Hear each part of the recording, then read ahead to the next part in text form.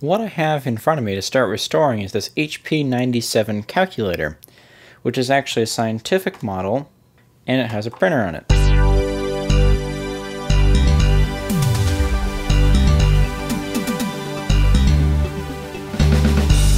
If we go ahead and flip it over, this is a unit that has rechargeable batteries.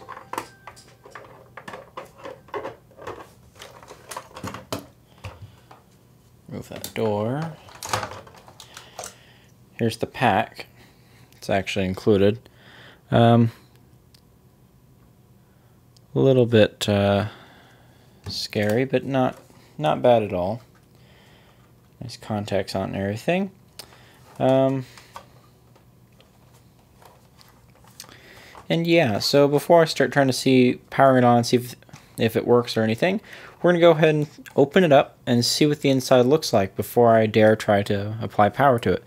We're going to make sure there's nothing severely wrong with it first.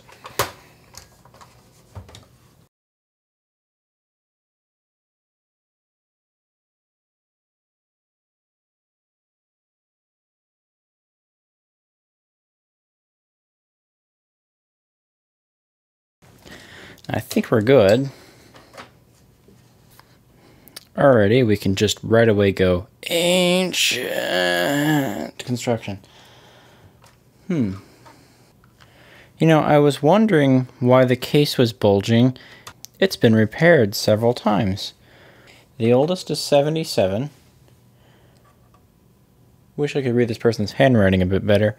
It looks like it says pick, but I don't think that would be the case, and that it's either CRA or CR9. I don't think it has a battery in it.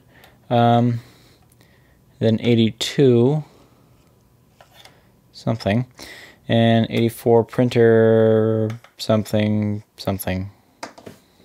Was it PIK? Ah, PIK. Doesn't help, but so this has been repaired several times. Well, let's take it a farther level here.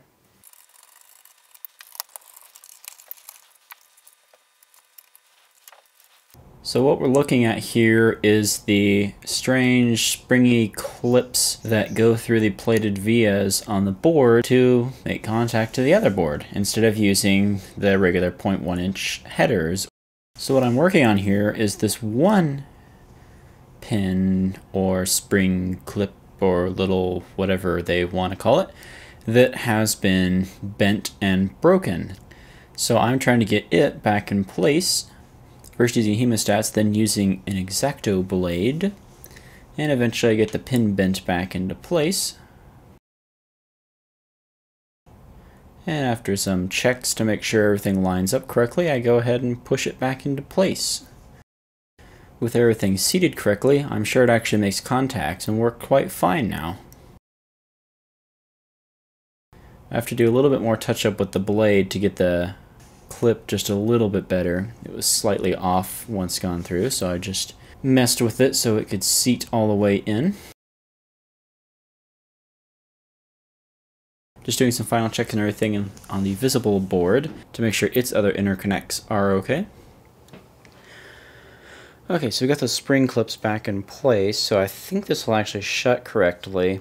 Big mistake probably at this point would be not going farther with the undoing, but now that I have that done, that's the only question I really had. The front end looks okay, even though these diodes are a bit wonk, but I guess I won't be putting power that way all through. Voltage right into the contacts. So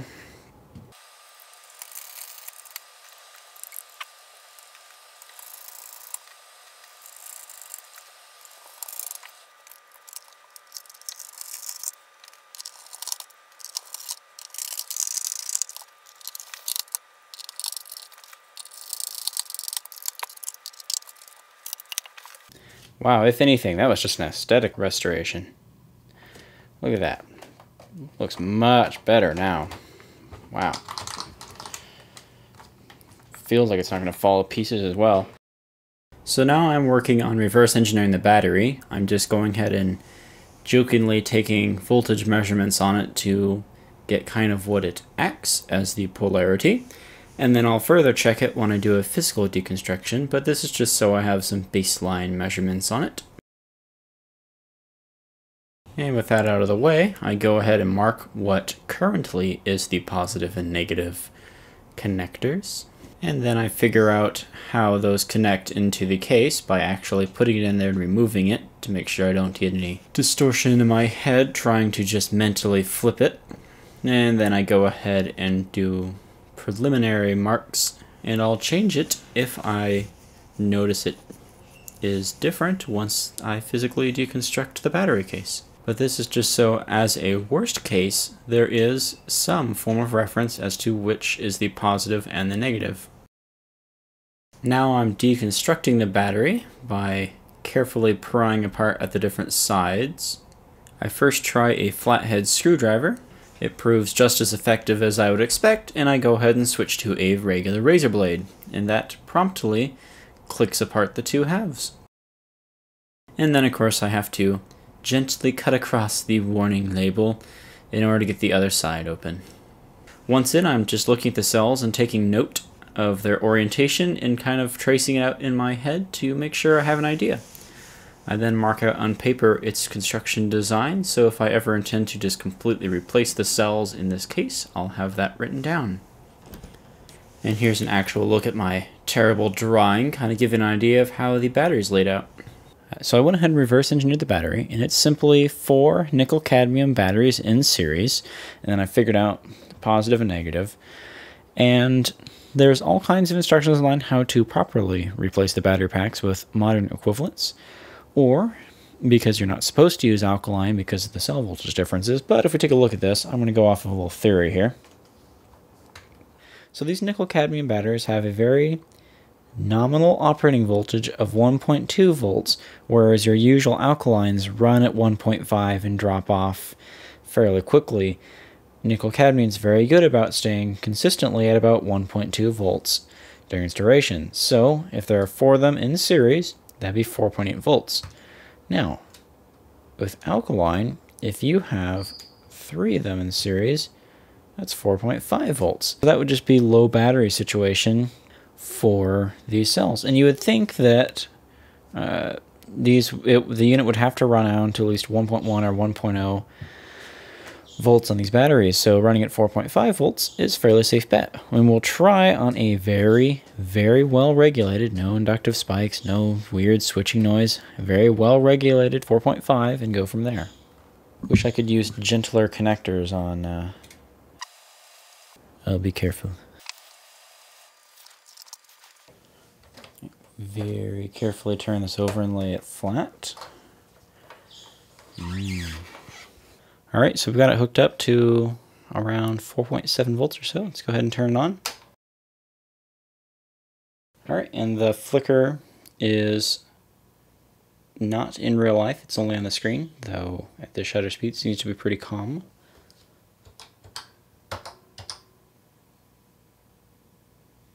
I don't know how to use this calculator. Am I crazy?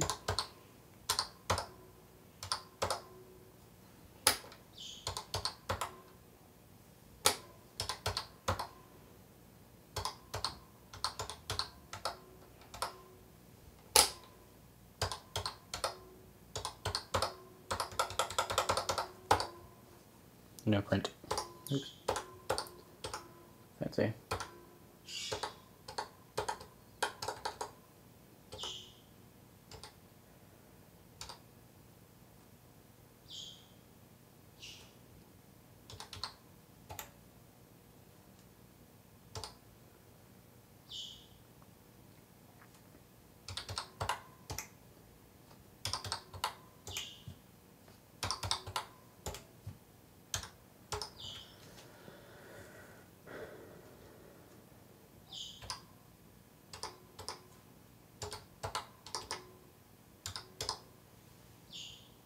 Pretty good.